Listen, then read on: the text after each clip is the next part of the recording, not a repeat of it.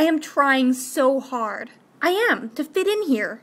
Join the millions in their pursuit for healthier, thinner bodies. Why? Why are the dark forces signaling me out? Why can't I be a Luke or a Frodo? Why am I always an Anakin or a Gollum? God, Gollum, that is so me. My precious cake.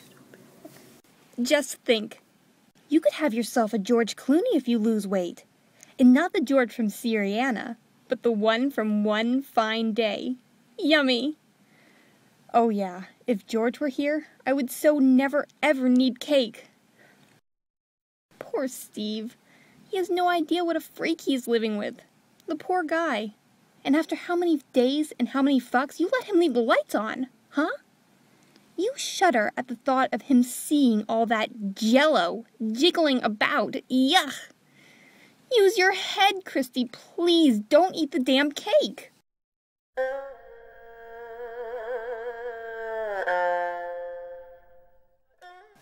Cake, you're the ruin of me.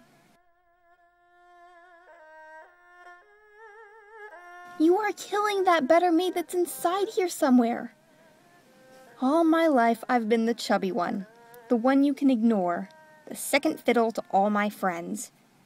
And I need to fit into that dress for Josh's wedding. Help! Wait. Let's see. I can eat 200 calories. Search. Mama's awesome chocolate cake. Maybe I should call it Mama's Kiss of Death. Wait, 1 piece. Actually, that looks like 2 pieces. And I won't stop once I start forking that down. So 2 pieces is 600 calories? Shit! Let's just go work out. Burn 400 calories. That shouldn't be that hard. Half an hour jog and some jumping jacks should get me there. Anyway, I am not going to sleep with cake on my mind. Great. Running on a cold winter's day after flying for 8 hours. Headline: Intelligent, sweet, funny girl under evil spell of cake. Yes, shallow I am, beautiful I must look. And when fat, you ain't beautiful. Fat and ugly. Yep, they are synonyms all right, as taught by the great big book of fucked up life. Being this obsessive is disgusting. I'd like some sanity in either direction. Wish I could just ignore the cake, or I could ignore this impossible need to look perfect. This is not going to work.